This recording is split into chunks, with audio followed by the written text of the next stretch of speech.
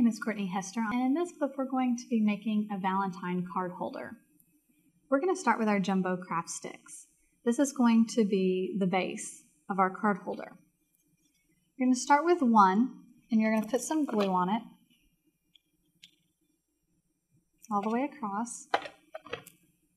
And you're going to glue down the two other sticks on top. Okay. The next thing we want to do is paint this. Since I'm making a Valentine one, we're going to paint it purple. We've painted it, and now that it's dry, we're going to set this to the side. And next we're going to take 4 spring-loaded clothespins, like this one, and we're going to paint these pink to go along with our Valentine theme. Okay.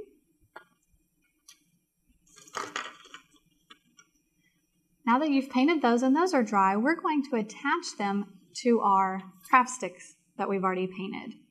And we're going to stick these on here facing opposite directions so that our cards don't hit each other.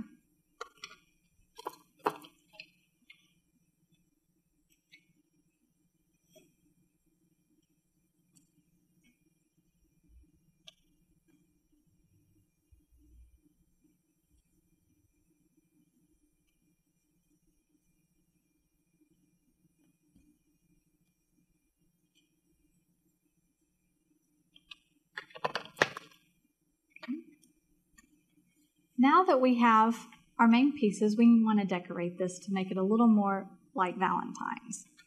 So I have some foam pieces that have sticky backing. We're going to peel the backing off.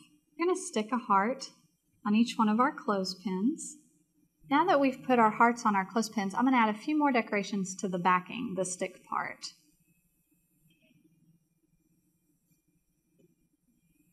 Okay, now we've added all of our stickers, our foam stickers for decorations, and we want to add one last thing. We're going to add a wire hanger to the top or handle to the top so this can be hung up. Okay? We need to carefully turn our hanger over, our card holder over, and put some glue on the back.